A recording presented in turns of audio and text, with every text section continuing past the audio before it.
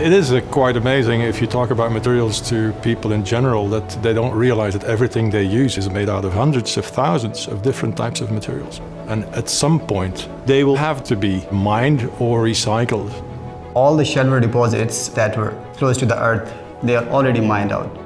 Innovation in the raw materials sector is of importance because as we are facing a potential scarcity, we need to come up with new ways to produce these materials in a more efficient way, in a more green way. EIT-Labelled programs has a number of exciting master programs along the value chain.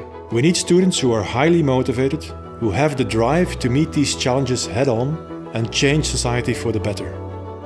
If you look at this electric vehicle, of course the battery is a major component. We start from primary resources to battery materials and then discarding these battery materials. We want to close that loop and keep using these materials for generations.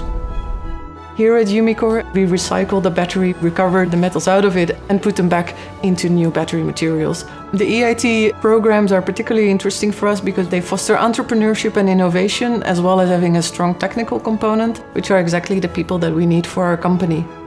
We learned quite a lot about the marketing, the project management, operation management, analyze the production strategies in the industry. The EIT-Labelled programs has given me the technical background to really become successful. And when the opportunity is there, the sky will be my limit. The world needs more experts in raw materials. An excellent first step for future game changers is to take an EIT Raw Materials Master's program.